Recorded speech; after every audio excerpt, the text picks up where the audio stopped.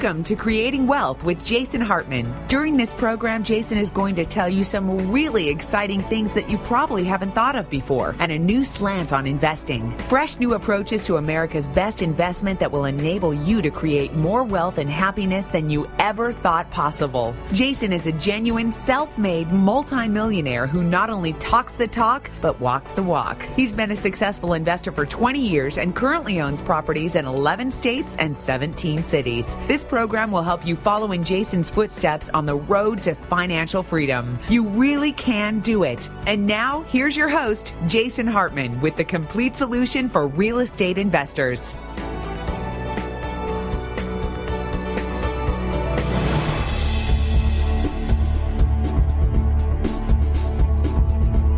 Welcome to the Creating Wealth Show. This is your host, Jason Hartman, and we are episode number 249.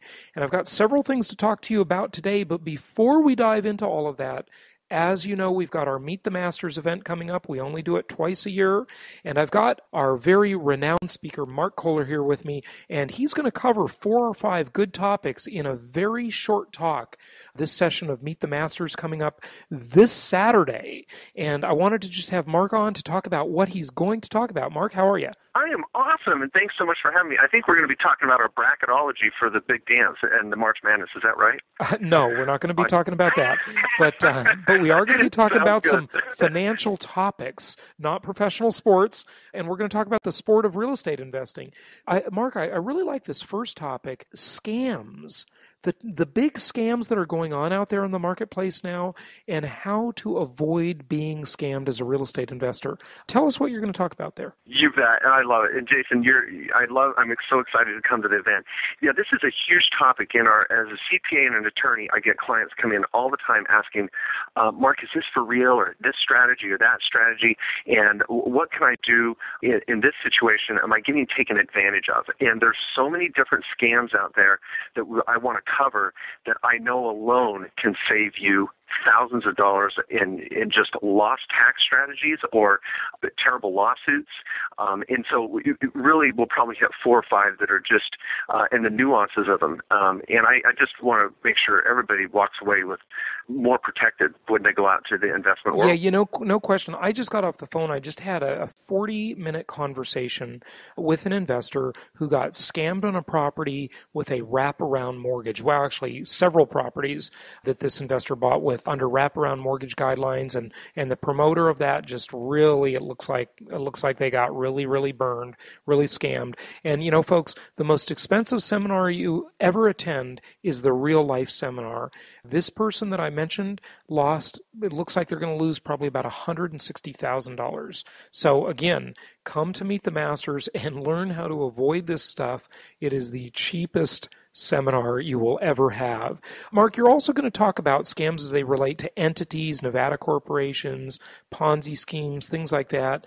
But then beyond the scams and the kind of negative stuff there, you're going to talk about how to use one's HSA or health savings account, not just their IRA, to invest in real estate, right? Exactly. And see, not only can these scams hold us back from investing in real estate or really going on and doing much more with our American dream that we all have for ourselves, it can hold us back from some real strategies that actually work. And I want to break down Obamacare as it stands right now and what strategies work best for small business owners and investors, and these health savings accounts and health reimbursement arrangements, and how can I write off my health insurance, and how does real estate give me more opportunities for healthcare planning. Many people are amazed with this, Jason.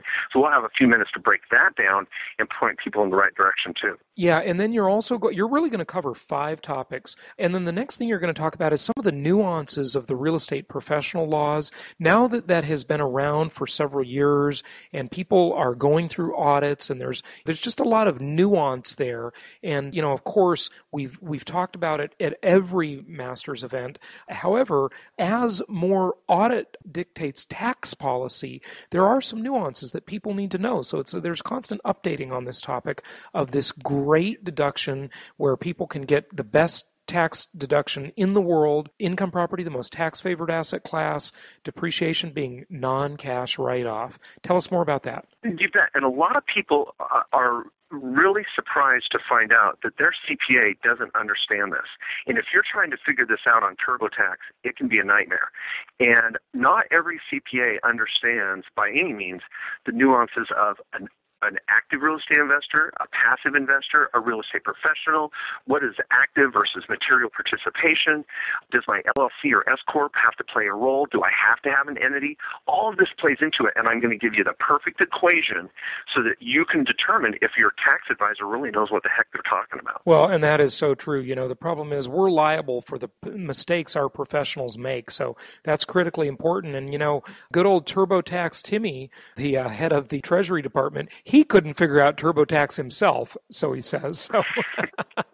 So don't fall victim to that. Now, the other thing, Mark, is you're going to talk about hot deductions. And every year this changes, and maybe some old deductions that you can use in new ways, but also some new deductions that are available to us as real estate investors. Anything more on hot deductions you want to mention right now before Saturday? Well, you bet. And this is one where you can walk away with real strategies, again, that are going to save you money come Monday after Masters. Because being a real estate investor opens the doors to a lot of tax write-offs the average American can't take advantage of. We're going to hit home office, travel, dining, entertainment, real estate education expenses. I want you to know how to write off your master's event and your travel there, your lodging, and we may even talk about throwing your kids on payroll. All of these different things are the hottest deductions in 2012 to save taxes. And if you're going to be a real estate investor, you want to at least know what they are in general. Even if we don't dive into all the detail, you're going to have a great checklist to go work with for the rest of the year. Taxes are the single largest expense any of us will have in our lifetime, and we have got to learn how to save on taxes because that is our biggest life expense, no question. And then lastly, Mark, my grandmother a long time ago said to me, Jason, the hardest ship to sail is a partnership. And I agree with her. That's true. And it's especially true in business, in things that are really complex with a lot of moving parts. But, in real estate, I've had really good partnerships in real estate because the asset is arm's length. It's pretty simple. It doesn't have a lot of moving parts. And for those of you who are interested in joint venturing, if you're interested in partnering with other people, you're going to talk just briefly on how to create the perfect joint venture agreement, right, Mark? Yes, and of course, as many of you can imagine, it's a huge topic. We could do a whole day's workshop on this, but there's some certain things everybody needs to know.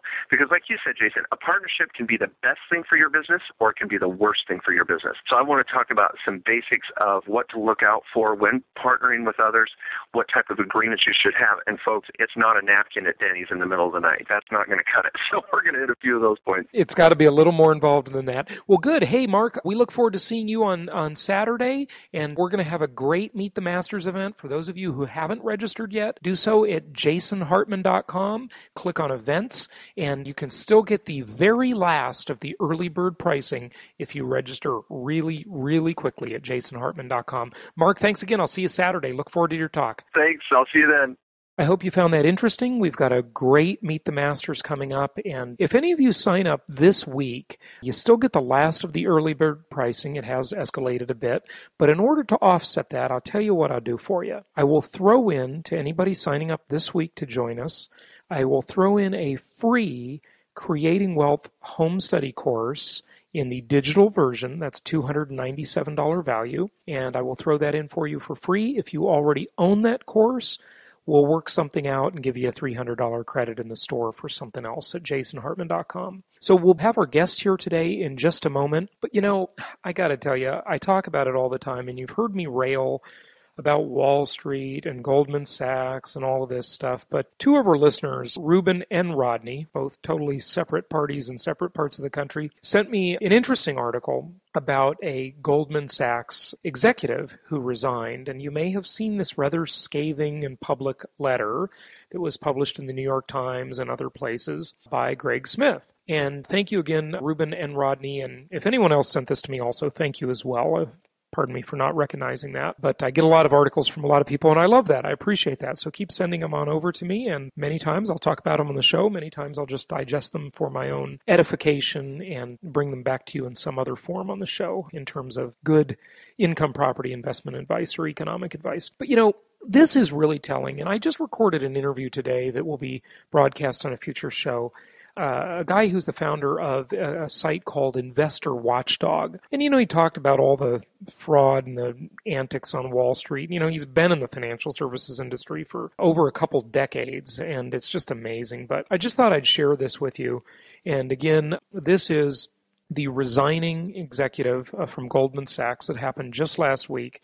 And if this doesn't sum up not just Goldman, but the culture of Wall Street in general, and why we need to be direct investors so that we follow commandment number 3 and we own and we control our own investments and we don't relinquish our financial future to anybody else. That's why income property investing, trusteed investing, private lending, hard money lending is the way to go, or running our own business. Those things so we don't relinquish control. So I'll just share this with you. If you didn't catch it in the media, or even if you did, it wouldn't hurt to hear it again. It's not too long. It says, "Why I'm Leaving Goldman Sachs" by Greg Smith. Today is my last day at Goldman Sachs after almost 12 years at the firm, first as a summer intern while at Stanford, then in New York for 10 years, now in London.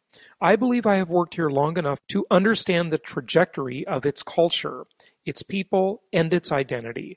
I can honestly say that the environment now is as toxic and destructive as I have ever seen it. To put the problem in its simplest terms, the interest of the client continued to be sidelined by the way the firm operates and thinks about making money. Goldman Sachs is one of the world's largest and most important investment banks and is too integral to global finance to continue to act this way. The firm has veered so far from the place I joined right out of college that I can no longer in good conscience say that I identify with what it stands for. It might sound surprising to a skeptical public, but culture was always a vital part of Goldman Sachs' success. It revolved around teamwork, integrity, a spirit of humility, and always doing right by our clients. The culture was the secret sauce that made the place great and allowed us to earn our clients' trust for 143 years. It wasn't just about making money. This alone will not sustain a firm for so long. It had something to do with the pride and belief in the organization. I am sad to say that as I look around today and see virtually no trace of the culture that made me love working for this firm for many years, I no longer have the pride or the belief. But this was not always the case. For more than a decade, I recruited and mentored candidates through our grueling interview process. I was selected as one of 10 people out of a firm of more than 30,000 to appear in our recruiting video, which played on every college campus we visit around the world. In 2006, I managed the summer intern program in sales and trading in New York for 80 college students who made the cut out of the thousands who applied. I knew it was time to leave when I realized I could no longer look students in the eye and tell them what a great place this was to work. When the history books are written about Goldman Sachs, they may reflect the current chief executive officer, Lloyd C. Blankfein, and the president, Gary D. Cohen, lost hold of the firm's culture on their watch. I truly believe that this decline in the firm's moral fiber represents the single most serious threat to its long-term survival. Over the course of my career, I have had the privilege of advising 2 of the largest hedge funds on the planet, 5 of the largest asset managers in the United States, and 3 of the most prominent sovereign wealth funds in the Middle East and Asia. My clients have a total asset base of more than $1 trillion. I have always taken a lot of pride in advising my clients to do what I believe is right for them, even if it means less money for the firm. This view is becoming increasingly unpopular at Goldman Sachs, another sign that it was time to leave. How did we get here? The firm changed the way it thought about leadership. Leadership used to be about ideas, setting an example, and doing the right thing. Today, if you make enough money for the firm and are not currently an axe murderer, you will be promoted to a position of influence. What are the 3 quick ways to become a leader? A. Execute the firm's axes, which is Goldman speak for persuading your clients to invest in stocks or other products that we are trying to get rid of because they are not seen as having a lot of potential profit. B. Hunt elephants. In English, get your clients, some of whom are sophisticated and some of whom aren't, to trade whatever will bring the biggest profits to Goldman. Call me old-fashioned, but I don't like selling my clients a product that is wrong for them. C, find yourself sitting in a seat where your job is to trade any illiquid, opaque product with a 3-letter acronym. Now, just my commentary, he's referring to CDOs and all of the other acronyms we all learned right after the financial crisis hit. On with the letter here. Today, many of the leaders display a Goldman Sachs culture quotient of exactly 0%. I attend derivative sales meetings where not one single minute is spent asking questions about how we can help clients. It is purely about how we can make the most money off of them. If you were an alien from Mars and sat in on one of those meetings, you would believe that a client's success or progress was not part of the thought process at all. It makes me ill how callously people talk about ripping their clients off. Over the last 12 months, I have seen 5 different managing directors refer to their own clients as, quote, Muppets, unquotes, sometimes over internal email, even after the SEC, Fabulous 5, Abacus, God's Work, Carl Levin, Vampire Squids, no humility. I mean, come on. Integrity, it's eroding. I don't know of any illegal behavior, but will people push the envelope and pitch lucrative and complicated products to clients, even if they are not the simplest investments or the ones most directly aligned with the client's goals? Absolutely. Every day, in fact. It astounds me how little senior management gets a basic truth. If clients don't trust you, they will eventually stop doing business with you, and it doesn't matter how smart you are. These days, the most common question I get from junior analysts about derivatives is, quote, how much money did we make off the client, unquote. It bothers me every time I hear it, because it is a clear reflection of what they are observing from their leaders about the way they should behave. Now, project it 10 years into the future, you don't have to be a rocket scientist to figure out that a junior analyst sitting quietly in the corner of a room hearing about, quote, Muppets, unquote, or, quote, ripping eyeballs out, unquote, and getting paid, unquote, doesn't exactly turn into a model citizen. When I was a first-year analyst, I didn't know where the bathroom was or how to tie my shoelaces. I was taught to be concerned with learning the ropes, finding out what a derivative was, understanding finance, getting to know our clients, and what motivated them, learning how they define success and how we could help them get there.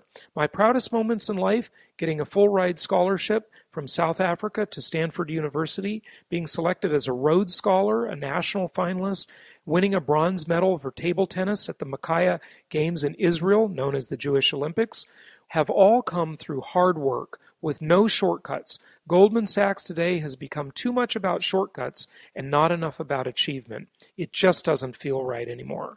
I hope this can be a wake-up call to the board of directors. Make the client the focal point of your business again. Without clients, you will not make money. In fact, you will not exist. Weed out the morally bankrupt people, no matter how much money they make for the firm, and get the culture right again. So people want to work here for the right reasons. People who only care about making money will not sustain this firm or the trust of its clients for very much longer. Greg Smith is resigning today as a Goldman Sachs executive director and head of the firm's United States equity derivatives business in Europe, the Middle East, and Africa. Well, folks, there's an insider saying it for himself. And it's really interesting because I'm going to get my guest booker on the show that books all of the great guests for the show. And I had an interview set up with an author who's a former Goldman Sachs employee about a week, maybe a week and a half ago now. And it was booked. And I called him and he didn't answer the phone. And I called again a few minutes later thinking he might have been on another line before our interview. And he didn't answer the phone, never returned my call. I called my guest booker, and she said, well, he was kind of hesitant when he committed to the interview, and he said he wasn't going to criticize Goldman Sachs or answer any tough questions about them. So, I'm actually going to have her come on and just talk about that experience. But the moral of the story is be a direct investor. Wall Street is the modern version of organized crime. It's the new mafia, folks. So there you go. But you probably already knew that if you're a regular listener. One more thing before we get to today's guest. One of these other investment clubs out there had a property, and they happened to have the same vendor as we do in one particular market. And it's interesting because they're using the same software we're using too. And our pro forma for the same property, same software, but different numbers because we are more stringent about the numbers we make our local market specialist, our providers of inventory use when doing these pro formas. We are more conservative. We put in numbers that make the investment look inferior to what our competitor is doing. And here is an example. This is their pro forma. And I won't tell you the exact details because it's too easy to figure out who it might be and what the property might be, but I'll just tell you a couple things. Their pro forma shows this property. By the way, it's a fourplex, okay? So you understand why the numbers are the way they are. Their pro forma shows, and this is a great property, either way you slice it, no matter who you buy it through, them or us, but I just want you to see how much more conservative we are in these pro formas. They show cash flow of being positive cash flow $996 per month, or almost $12,000 per year. We show, same property, mind you, cash flow of being positive only $847 per month, about $150 per month less, or almost $2,000 per year less on our pro forma for the same property, mind you. We show the capitalization rate at 14.9%, damn good no matter how you slice it. They show it at 16.9%. We show the overall return on investment at 46%. They show it at 51%. We show cash on cash return at a whopping 32%, but they show it at 38%. And the reason is because the assumptions that they use to drive this pro forma and those numbers, now granted, this is a phenomenal property. Not all of them are that good, but it is an older property, so the maintenance costs are higher. And we pro forma on a property this age a whopping 8% maintenance. They only put in 3% maintenance. We put in a vacancy rate of 8% or 1 month per year. They put in a vacancy rate of only 5%, less than 1 month per year. So there you go, folks. These are the reasons that you want to be investing with a prudent company who is going to, I've always tried to live by the motto, promise less and deliver more, and be very realistic about these investments and what they can bring. Let's get to today's guest, and we will be back with that in just a moment. Be sure to join us. Starting this Friday, we've got a dinner hosted by us, a very nice dinner at the Hyatt Regency Irvine, 7 o'clock Friday evening at the Six Park Grill restaurant there, and that will be the start, just kind of fun networking. That'll be our dinner reception hosted by us. We'll drink some wine, we'll have a nice meal, and then Saturday morning, we will go starting at 9 a.m., all day until 9 p.m., and then Sunday 9 to 6. So we'll see you this weekend. I may get one more show out before Meet the Masters, but if not, we'll see you Friday. Hang on, we'll be back with our guest in just a moment. Have you listened to the Creating Wealth series? I mean, from the beginning. If not, you can go ahead and get Book 1, that shows 1 through 20 in digital download. These are advanced strategies for wealth creation. For more information, go to jasonhartman.com. My pleasure to welcome Kenneth Gronbach to the show. He is a demographer and author of The Age Curve, How to Profit from the Coming Demographic Storm. And I think demographics are destiny, and I think you will learn a lot from today's interview. And I read his book a few months ago and enjoyed it quite a bit and just wanted to get him on the show because I think when you're looking at economic trends, and Ken made the disclaimer to me that he is not an economist, but a lot of them are determined by demographics.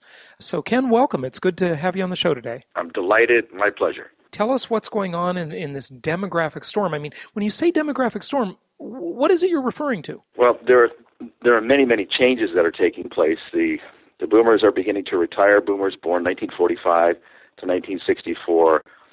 About 78 million of them, live births in our nation with a little bit of immigration thrown in, are beginning to retire, so they're moving out of the labor force. You have Generation X, born 1965 to 1984, is a smaller generation. Wherever they go, they can't keep up with the consumption or production or anything of the boomers because they don't have the critical mass. They're actually smaller.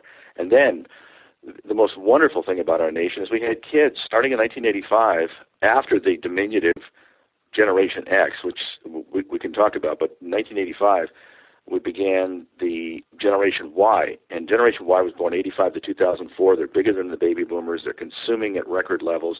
They're a very, very exciting group, and the most important thing about them is the United States is the only Western culture and the only industrialized nation that has a Generation Y, because we are the only industrialized nation, the only Western culture that has above replacement level fertility. We had kids.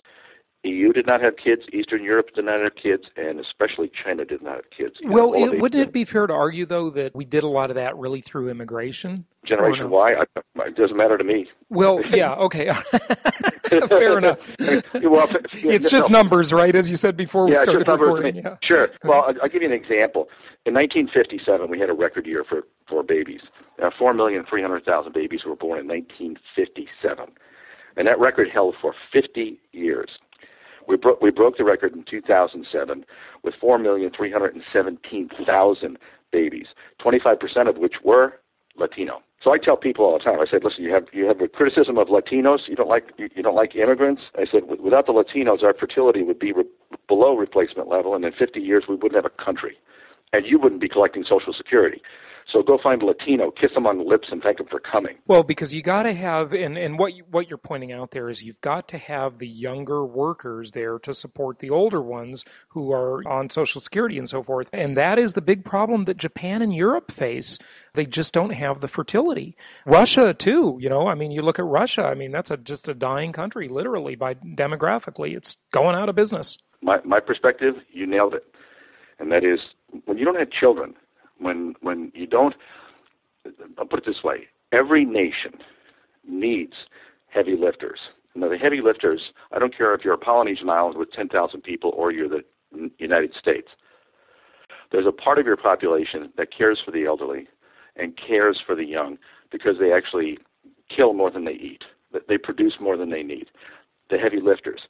Heavy lifters in our country are essentially defined by the Bureau of Labor Statistics as being between 40 and 60. Defined even further, it would be, if you wanted to narrow it down, 45 to 55.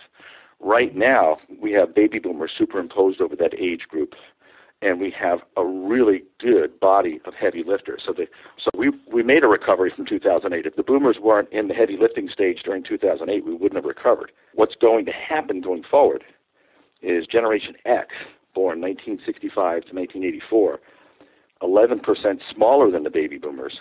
It's going to be superimposed over the heavy lifting stage, and we're going to have issues. So yeah. Generation X, I remember taking a marketing class at UCI, and it's interesting that we've both had, lives in California at various times. And I was taking this marketing class, and I remember Generation X was such an oddball generation, and I'm a Gen Xer as well, but they divided it into like that cohort into 6 segments. Tell us a little bit about Gen X. And by the way, my understanding was Gen X was only like, and I know all this depends who you talk to, but only like 46 million, so really, really small. No, it's Gen X is thinking about 69 million. I don't have it in front of me. Oh, okay. No, it depends on it depends on not on who you talk to, but because the census data is available and it's very accurate. It just depends where you do the cutoff of the years, right? Yeah. If you essentially tipped your hand when you said people divided into 6 categories. Well, what's that?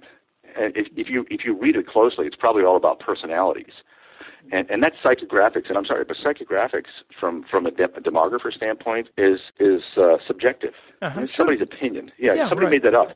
Yeah, no, you can't make the numbers up. When you either the babies were born or they weren't, and between 1965 and 1984, we started a trend based on an attitude in this country called zero population growth, and that was that ZPG, people were the problem. Yeah, and all we had to do was to reduce the number of babies born, and we could solve all our problems. So if you go from 65 to about 74 and then back up to 84, right after Roe versus Wade, we had, from the peak of the boomers to the bottom of Generation X at about 1974, a 25% free fall. We weren't producing babies. So how is their personality shaped by, when they were born? They've been in demand, absolute demand, since they were born. Well, that was a really interesting thing you just said. Roe v. Wade abortion, How much responsibility did that take for our declining birth rate? Or was it just the sort of the liberal ideology of ZPG, or zero population growth, and environmentalism, and that whole people are the problem thing, which, by the way, I don't subscribe to that because I think it's scary. I think that's reminiscent of Nazism. But well, thank you very much, because that is exactly what it is. It is downright frightening. Jason, if you take a look at, and this is a little bit of an aside, but if you take a look at global warming, do you know what the ultimate solution for global warming? Well, less people. Let's just kill everybody. Yeah, what is a worldwide one-child-only policy. And you know what that is? That's the end of mankind. No, you can't do that. So back to Generation X, Roe v. Wade. We've aborted about 1 million babies a year ever since.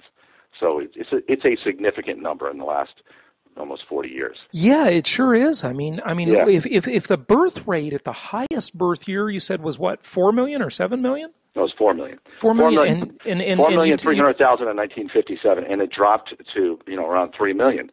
So, yeah, was it a significant factor? But remember, Roe v. Wade was 1973, and then in 1974 we hit the bottom. But then it started to creep back up as the baby boomers started generating babies. So did Roe v. Wade cripple the United States? No, I don't think so. I wouldn't support it, because demographers would never support anything that would artificially influence a birth rate. It's just, that's who we are. We're just numbers people. So would I indict Roe v. Wade? I think Roe v. Wade was probably more of a contraception than it was a birth control. Total birth, control. So I don't know. I look at it, I draw conclusions, but my conclusions simply are the Generation X is 11% smaller than the baby boomers, and when it comes to producing, i.e. income and then taxes, owning big homes, and then paying taxes, they're not going to be able to do it at the level of the boomers. It's impossible. But there is a silver lining to that, and that's the Latinos, and a couple of other things that are going on too. You made the disclaimer that you're not an economist. Just really quickly, it may sound overly simplistic, but what's a demographer? My daughter's in the back seat of our car. I'm driving. Her friend leans over and says to her, "What does your dad do?" I can hear it. And my daughter says, "He's a demographer." And her friend thought for a moment, bright kid, and says, "Is that like an economist or an accountant?" And I could see my daughter. She's thinking, and she said, "No. Economists and accountants count money and stuff. My dad counts people, and people are more important than money and stuff." So that's my basic explanation.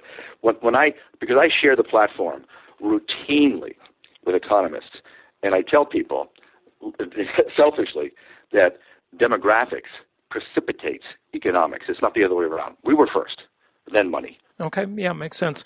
In your background, it's in marketing, though. When you got hired out of college, Volkswagen, Porsche, Audi, that was a marketing position, right? Absolutely.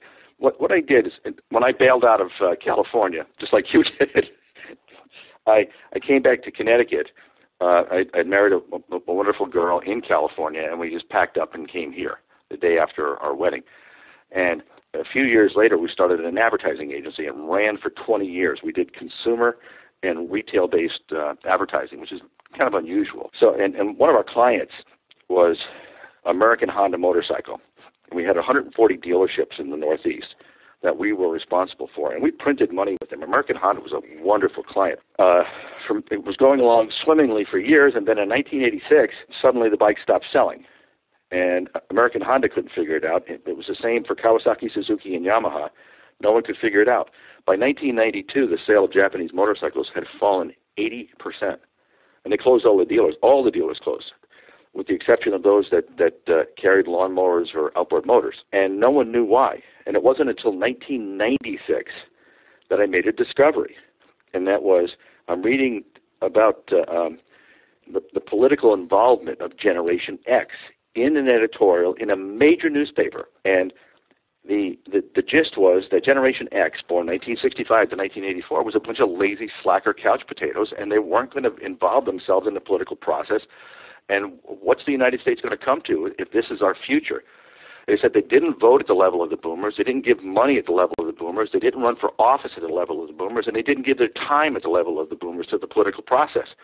And I said, you know what? I have 40 people working for me in the ad agency, and 30 of them are Gen Xers, and I don't have any lazy people. So I called in a research department, and I said, find out everything you can about Generation X, because there's something missing here. This is not correct. Came back a couple days later, and he said, it's true. I said, so they're lazy? And he said, no. He said, there's 11% fewer of them. And I did some math, and I'm thinking to myself, 11%. So when the boomers passed through a market, motorcycles we knew we sold to men 16 to 24 years old. That was it. 25, they sold a bike, bought a ring, got married at 26. That was the macro assumption you could make accurately.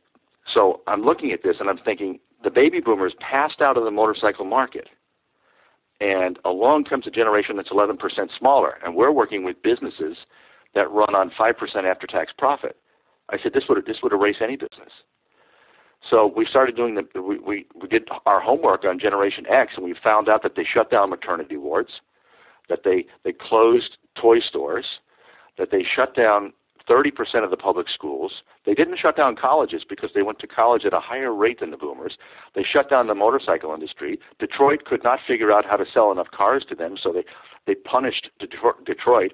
And in 2008, when it was the turn of the baby boomers to sell their homes to the generation right behind them, for every 10 homes, there were only 8 buyers. And I know there's certainly a lot more complexity that went on in the decade before, but that was certainly a tipping point for the financial crisis or the housing crisis. So how about that? Yeah, well, that's Generation X. Sure, yeah, that's part of it. One of the other things, and I know you count people, but do you count their status in terms of married or single? Because there are more single people than ever nowadays. I mean, literally half the country is single.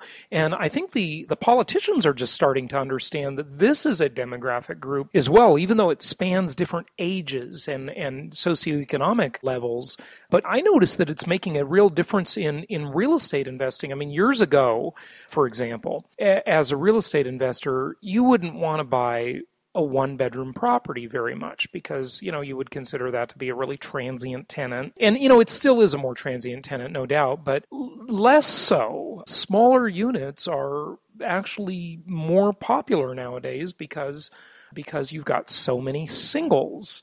Do you have anything to say about the singles market? Yeah, well, I can tell you this, and that is that Generation Y is currently 8 years old to 27 years old, and they're just now bumping up against the age where we historically have our first marriage.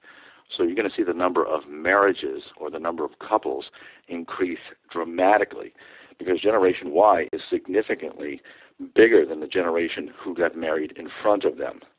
And then you have the baby boomers, of course, that literally, and I had to bet this almost on a bet, but baby boomers suffered a 50% divorce rate. So that's probably the answer. But I think you're going to see the number of couples increase dramatically as Gen Y starts to marry because it's a huge generation. Well, yeah. Okay. So what you're saying there is that because it's the largest demographic cohort ever in American history, and that's Gen Y, that is now the oldest Gen Y-er is now 27 years old. So they're bumping right at the age where they're going to start to couple up.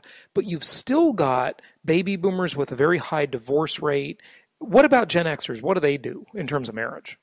It's kind of a mystery group. I believe they have the same problems as the boomers. I don't have those statistics in front of me, but I do know that one half, and this is the current census data, one half of all of all marriages end in divorce.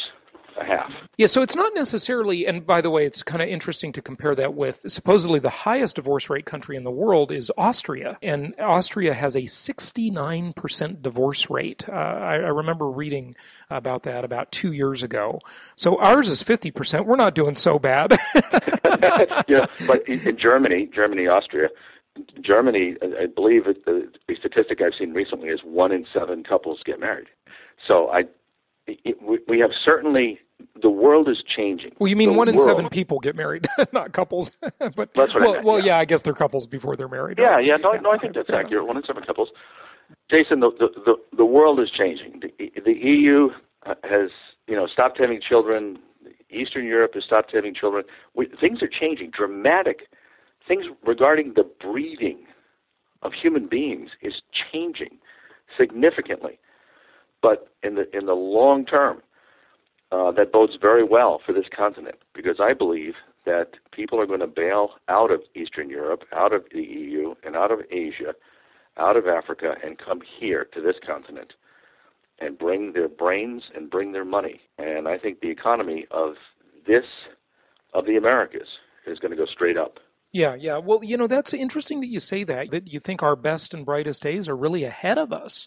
Absolutely. And that's because the U.S., although it's becoming more, now this geopolitical statement here, but it's becoming more socialistic, many would argue, but less so than Europe for sure. And so people have always viewed, I mean, as long as I can remember, and, I'm not old enough to know everything, but they've always viewed the U.S. as having far more opportunity than any European country. I mean, there's no ceiling in the U.S. as to what you can achieve. You look at all of the incredible entrepreneurs and innovators that this country has generated and all the wealth it's created. It's still that way. I mean, people want to argue that China even is more capitalistic than the U.S. and there's more opportunity. I say, bah humbug. I think still the U.S., it's a bell curve. It's comparative. Yes, there's a lot of things wrong with the U.S., but man, compared to what? Well, here, can I give you my perspective on that? Sure, yeah.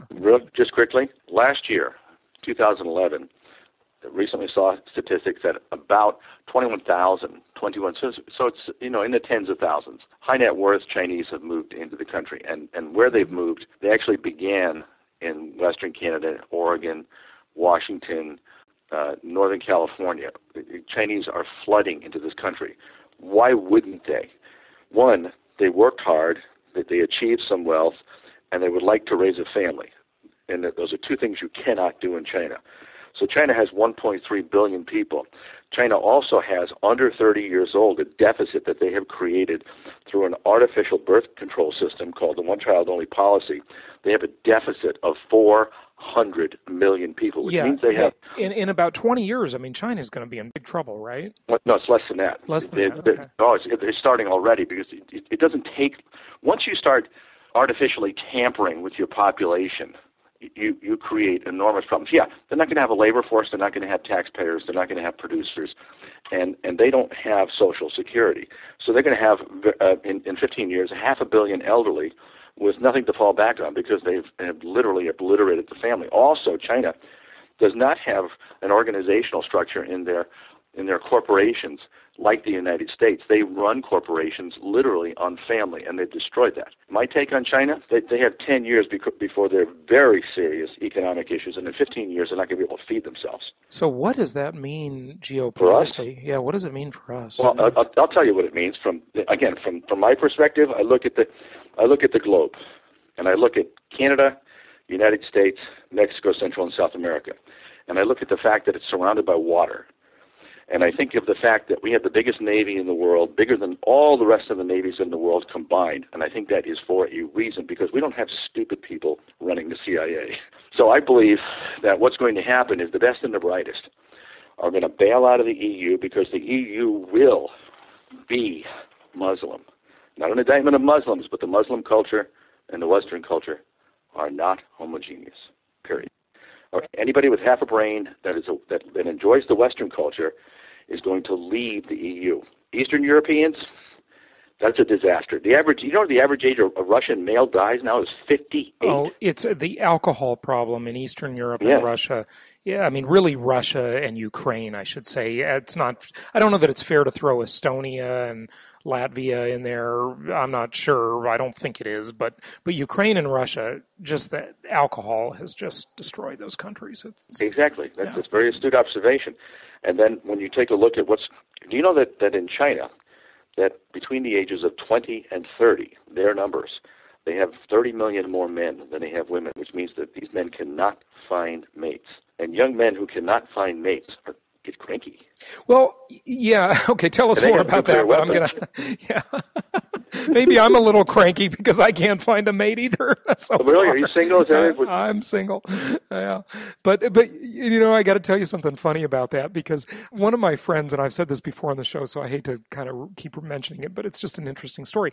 He's got companies. He's a client of ours, of my real estate investment company, and he's got offices for a couple different companies that he owns, one in Southern California in Orange County, another in Ireland, and he just opened one in China. And, they all sort of do similar things. It's different parts of the market, but he loves China. He's literally spending like all his time there. He goes past his 6-month allowance every time and has to get like special clearance from immigration over there because they actually pay attention to their immigration. Novel idea. And, he loves it. And he's an older guy, and he's always saying, oh yeah, there's all these gorgeous young women, he likes Chinese gals, but he just loves it. He thinks single life is awesome over there. And I've heard that about the shortage of females. And so I sort of wonder, I guess they just like American guys. I don't know. Maybe so. I mean, if you take a look at demographically, the shortage of women from the age 0 to 30 years old, you're talking about a shortage of 90 million girls. Out of 1.3 billion people may not seem that bad, but what you got to realize is that when you segment that by age, it becomes hugely significant, right? Yeah, and the bottom line is you don't want to do that. You just simply do not want to do that. And when it comes out, and I think it will probably come out if I'm certain that Obama is going to win because demographically he cannot lose.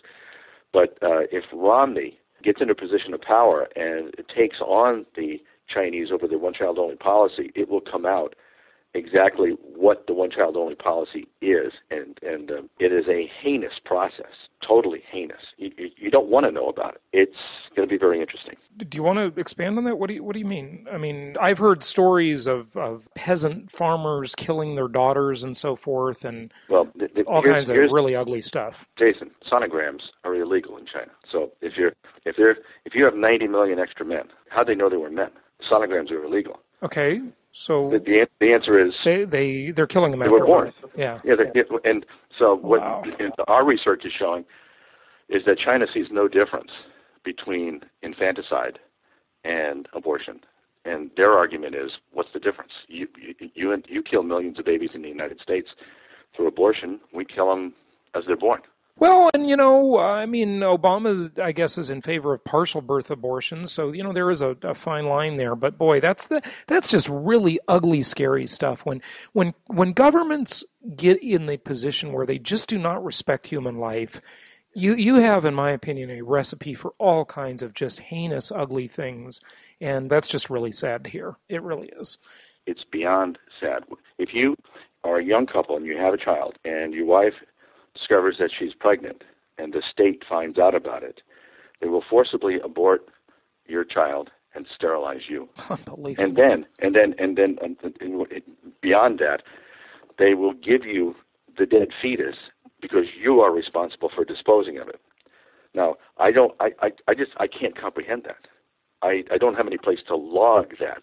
What kind of system can do that? Well, that is disgusting, of course. But, I heard that really wasn't the case anymore. I mean, these Chinese must know that they've got this demographic problem quickly approaching. I mean, are they really limiting births the way they used to? I know that's the olden days, and by that I only mean 20 years ago. But Jason, it's too late.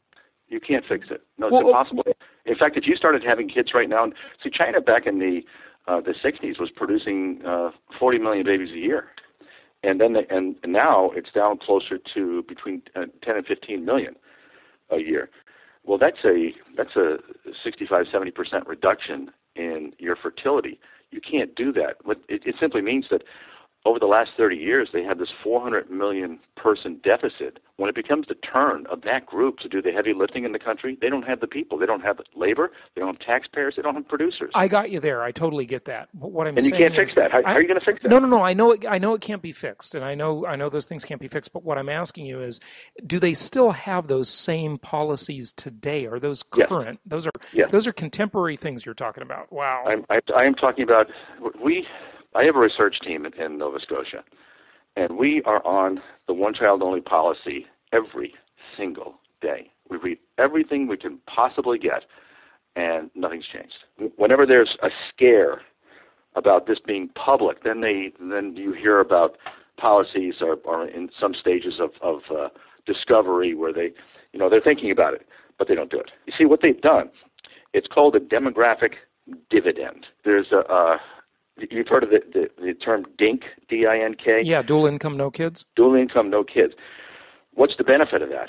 Well, the benefit is you don't have to raise them, you don't have to feed them, you don't have to educate them, you don't have to clothe them, and both of you can work. Well, the Chinese did that on a monstrous scale, a huge scale, and economically, this has been a boon. This has been a huge thing for their economy. But now they're going to pay the price because it was a short-term decision. I mean, that's all. Let me take a brief pause. We'll be back in just a minute. Now you can get Jason's Creating Wealth in Today's Economy home study course. All the knowledge and education revealed in a 9-hour day of the Creating Wealth Bootcamp, created in a home study course for you to dive into at your convenience.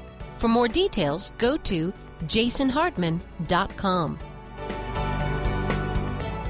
Now I want to talk about two potentially contradictory things, depending on what side of the political... Jason, you agreed, no hard questions. Yeah, no hard questions. But you already alluded to these, so these are easy. I want to talk about two contradictory things, depending on what side of the political spectrum one finds themselves. First of all, you say Obama can't lose demographically, so he's going to win in November. Now, if you ask me, I think that bodes poorly for America because that means too much spending, it means too much debt, it means inflation, all of this kind of stuff. But then you talk about how America's best days are ahead of it because we are going to just attract all the best and brightest minds around the world, really as we always have. And I'm so glad to hear that you think that's going to continue. But tell us why Obama can't lose. Get into that more. You alluded to it. Okay, this is... My daughter, I have a daughter 19 who wants to be a CEO of a major corporation. That's her goal. And she's an amazing kid. Ambitious kid. Yeah, just wonderfully ambitious. She's a capitalist. And she's also a Republican. And she just looked at me. She said, Dad, when are we going to stop putting up old fat white men with short ties? Newt Gingrich. Yeah. So I said, I'm sorry, Lib. I really don't know the answer to that question, but it sure looks like we're headed that way. She said, kids love Obama. And she said that the kids in college love Obama. They love to hear him talk. But they love Ron Paul now, too. What's that? They love Ron Paul, too. Yeah, maybe so, but he may not make it to the election. So what's happening is kids are becoming voters at the rate of, get this, 1 every 8 seconds. 1 every 8 seconds. That means that in a macro sense, and kids tend to vote liberal, and they tend to vote from a subjective base. They're not protecting their assets because they don't have stuff yet. So Obama, in the last 4 years, has picked up a significant base. And I'll give you the actual number, but I want to tell you about Republicans. The conservatives are losing voters because elderly people tend to vote conservative 1 every 16 seconds. So when you do the math, Obama has picked up a differential over 2008 of about 24 million votes, and I don't think he can overcome that. Yeah, that's very interesting. Yeah. Yeah. So now that being said, I'm a conservative, and I'm a Republican Party leader here in Connecticut, which makes me a rare person in a blue state. You know, I have to comment on that because in reading your book a couple of months ago, I didn't really think that. I thought you were. I thought you were a leftist. Middle of the road, huh? Yeah. Well, we're middle of the road. We're left. Some of the things you said in there. But anyway, go ahead. I didn't know what I was in for today. Well, I am a Republican leader, but I believe in the Republic. I believe that our nation is extremely strong. I believe that our forefathers, in structuring our government the way that they did with the political parties and with the factions that fought continually, did so knowing that this is what would make our country strong. We didn't invent politics. The politics right now, we seem to be mired in politics and things are bad. But we didn't invent politics. Politics was here at the very beginning, and our system deals with it. So I don't think any one president, including President Obama, can bring a nation down. I believe the nation's the nation, and the system is the system, and it's very strong, and we will be fine. He may cause the pendulum to swing in the wrong direction for another 4 years, but it will correct. Yeah, well, I agree with that. Whenever I talk to all my friends who, are the kind of Obama haters and the government haters, and they're complaining about Nancy Pelosi and the whole gang and Harry Reid, I don't disagree with them, okay? I pretty much agree, but how much better was really the prior administration anyway? I'm not sure there was much of a difference, to tell you the truth. I think it's two sides of the same coin. But I will say that America has an awfully long way to fall before I would ever lose faith in it. I think it is an incredible country. It's got an incredible system. And the thing, like I do another show that you may not even be aware of called the Holistic Survival Show. And I always say to people jokingly, if you suffer from depression, please don't listen to that show because it's very negative. And I hear all these disaster scenarios and interview all of these people about that. But I think there is certainly possibility to be pockets of that, like the LA riots and various Occupy Wall Street locations and such. Yeah, of course we're going to have that. That's just part of human life in any culture. It happens all the time, everywhere. But what's interesting is that people paint these really ugly pictures of America's future sometimes. And one of the reasons that I just don't think it's possible is it's more than just our system. It's that implanted in the minds of the population is this deep down, and I don't know that this really exists in other countries, and I've been to 64 countries, and I haven't noticed it like I've noticed it here in talking to people that live elsewhere around the world. There's this deep down, ingrained ideal of fairness and democratic ideologies, and I just don't see things falling apart the way some people do. I think there will be problems, certainly, but I don't know. I'm not quite that pessimistic. Look at the immigrant gene. Look at who we are. One of the questions I ask when I keynote, and I look around at audiences, I just recently spoke to a group that was 300 people. I said, any Native Americans here? Raise your hands. I got one. One person was a Native American. And I said, we are a nation of immigrants. And we always complain about the last people in, which is why we're complaining about the Latinos. At one point, it was the Irish. I mean, look, they turned out. And the Polish and, Yeah, and the Italians. But I said, we are a nation of immigrants. Think about what our ancestors went through to come here. We're an ambitious people. We're a hardy people. We're a fearless people. Genetically, we are, quite frankly, the best people on earth. And we've congregated here. With all of our faults, this is the best place in the world to live. I wouldn't want to live any other place. And if you want to enjoy life and enjoy freedom of religion and enjoy your family and enjoy your wealth, this is it. Yeah, and I want to make a comment about what you just said. When you said we are the best people on earth, that is not braggadocious, because it doesn't mean we are. It's that we've attracted so many of the best people from around the world.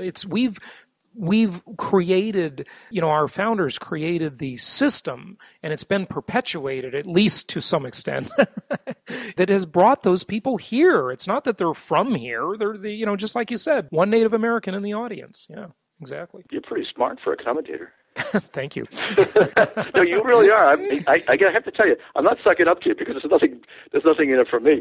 But I'll still let you give out your website, but go ahead. Tell me how smart I am. Are we done? No, we're not done. Go ahead. Okay. On my website? Yeah. No. I just want to hear how smart I am.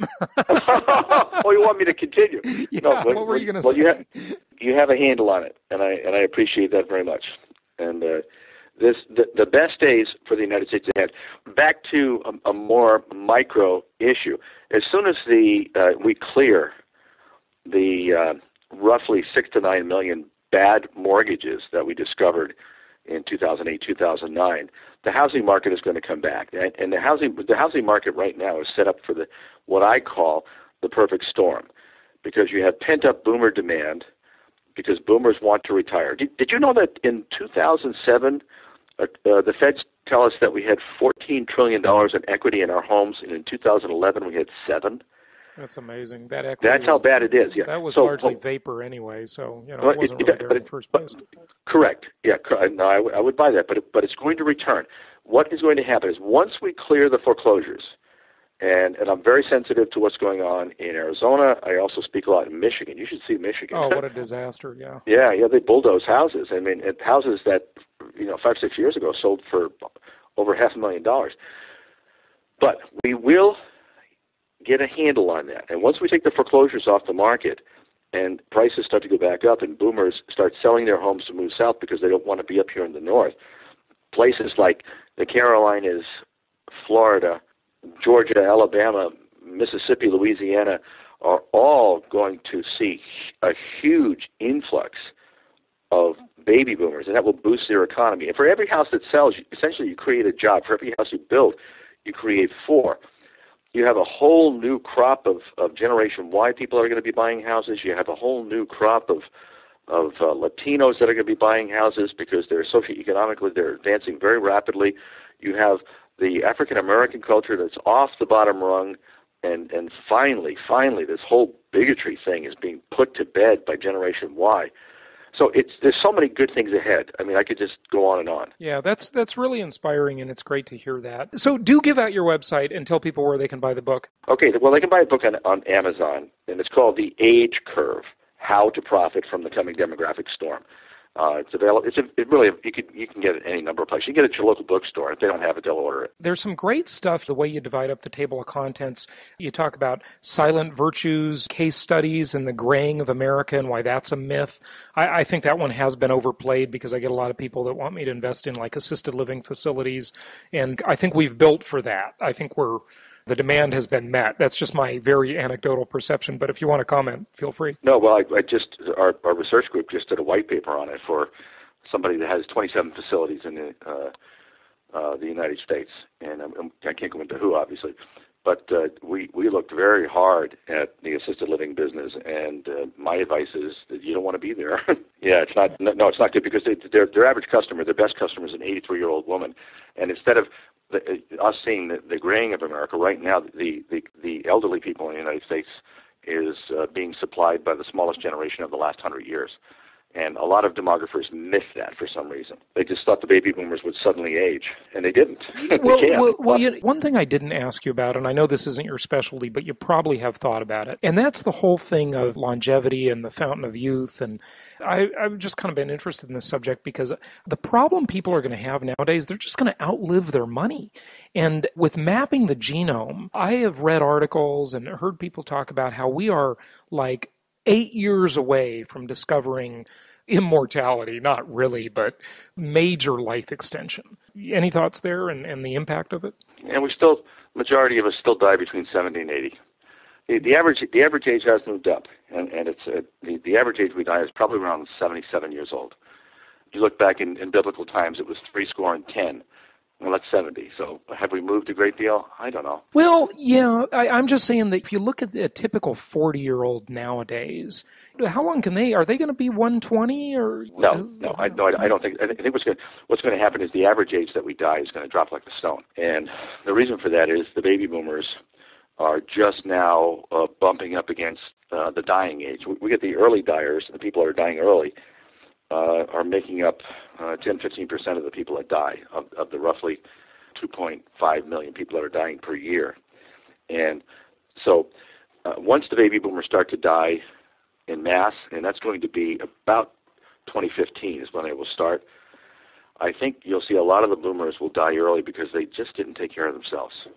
Well, there's certainly a lot of obesity, diabetes, health problems, related to that, no question about it. So, interesting. Well, Ken, this has been a very interesting conversation. Again, everybody, the book is The Age Curve: How to Profit from the Coming Demographic Storm. And I agree that a lot of good stuff ahead. My website is kgcdirect.com, kgcdirect.com. Fantastic. Ken Gronbach, thanks so much for joining us today. My pleasure, my friend. Take care. Bye-bye.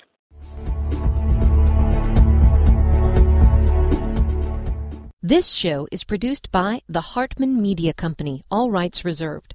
For distribution or publication rights and media interviews, please visit www.hartmanmedia.com or email media@hartmanmedia.com.